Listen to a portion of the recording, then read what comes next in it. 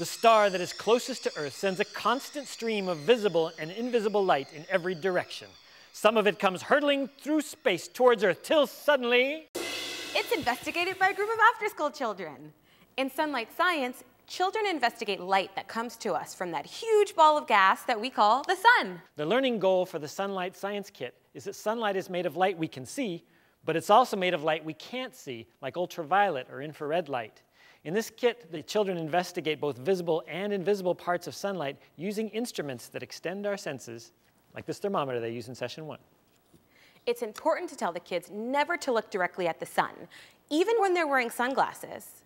The kids should never reflect the sunlight in each other's eyes when using the mirrors or CDs during the activities. That same star that heats up our planet can damage your eyes. In every session, you take the kids outside. In session 1, you show them a scale model of the sun. The leader has hidden the scale model Earth. These children are searching for it. Earth! Okay, so raise your hand. How is it tiny? Okay. It's small. Really? The kids work with their partner and go to 4 activity stations to investigate the warmth from sunlight. They each try to feel the difference when their hand is in the sunlight and when it's in the shade. They compare the warmth inside a black paper mitt and a white paper mitt when they're in sunlight. They see what happens to the temperature when sunlight is reflected onto a thermometer with a mirror. They see if they can tell when sunlight is reflected onto their hand with a mirror. Part of the sunlight on this hand is visible. That's the light you're seeing. Another part of the light is invisible, infrared light. This session investigates this invisible part of sunlight, infrared light. We can't see infrared light, but we can feel it as warmth. In session 2, they investigate the part of sunlight we can see. They make rainbows, paying attention to what colors are visible in sunlight. The sunlight we can see is white, but it's got all the colors of light mixed in it. When certain things, like a drop of water in the air, gets between us and the sun, it splits this white light into a rainbow of colors. The kids investigate the colors in visible light at 3 activity stations. With their backs to the sun, they use mist from spray bottles to make rainbows in the sunlight. At one station, one partner shines sunlight through a light splitter to make rainbows, while the other partner draws the colors and rainbow shapes they see.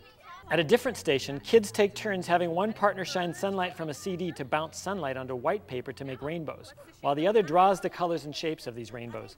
These shapes can be very interesting. Afterwards, the kids compare the rainbows they just made with a typical drawing of a rainbow. How is this rainbow different from a real rainbow? In session 3, using sunprint paper, the children investigate a part of sunlight that we can't see or feel. First, they do a test print with a paper clip on sunprint paper and discover that the blue paper fades to a whitish color, except under the paper clip where it stays blue.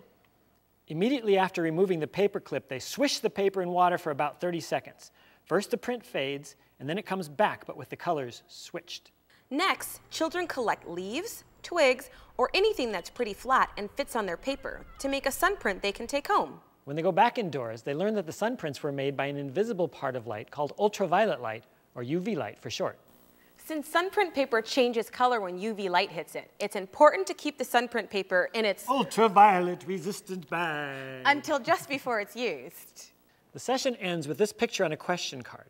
The picture shows the rainbow of visible light that the kids investigate in session 2, but it also shows parts of the rainbow that are invisible to us, like the infrared light they investigate in session 1 and the ultraviolet light that they investigate in sessions 3 and 4. Speaking of session 4, they investigate ultraviolet light again, this time using UV beads. UV beads are white, but turn red when UV light hits them. When they are taken away from UV light, they turn white again. The children use the beads to test different things like cloth, sunglasses, aluminum foil, clear plastic, and sunscreen to see if they block UV light. They get their investigations ready in a shady spot, then they do their tests in the sunlight. The kit has most of the stuff you need to do the sessions, but it doesn't have the sun, so you've got to pay attention to the weather. Sessions 1 and 2 need sunny days. Sessions 3 and 4 can be done on cloudy or sunny days. You can switch the order of the sessions if the sun isn't cooperating. You just can't do sunlight science without sunlight, and you got to get that from that huge ball of gas in the sky. The sun.